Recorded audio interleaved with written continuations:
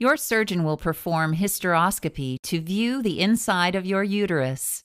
Hysteroscopy can be used to diagnose or correct a problem in your uterus without needing to make an incision in your abdomen.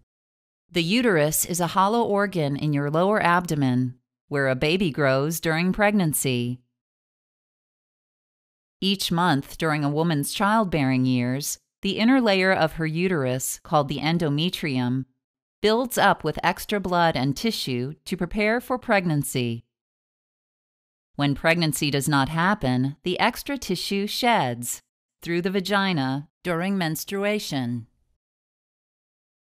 A diagnostic hysteroscopy may be done to evaluate causes of abnormal uterine bleeding, investigate possible causes of infertility or repeated miscarriages, or detect benign or non-cancerous growths in your uterus, like fibroids, polyps, scarring, or malformations.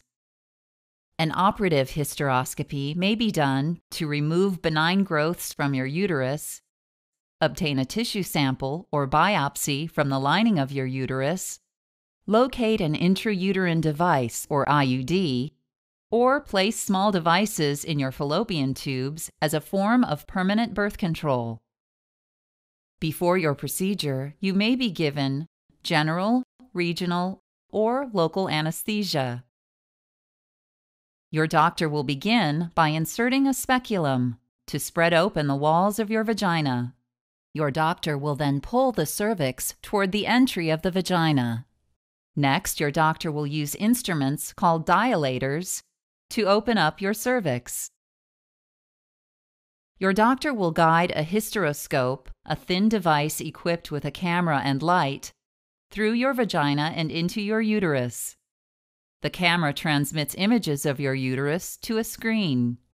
Your doctor will inject gas or fluid to expand your uterus, making it easier to locate abnormal tissue in your uterus. In a diagnostic hysteroscopy, your doctor will use the hysteroscope to examine the inside of your uterus. In an operative hysteroscopy, your doctor will insert small tools through the hysteroscope to take a biopsy, remove a growth, such as a polyp, or treat other problems. After the procedure, your doctor may recommend medication for pain relief. You should be able to return to your normal activities within 1 to 2 days after your procedure. You may have mild cramping and some bloody discharge for several days.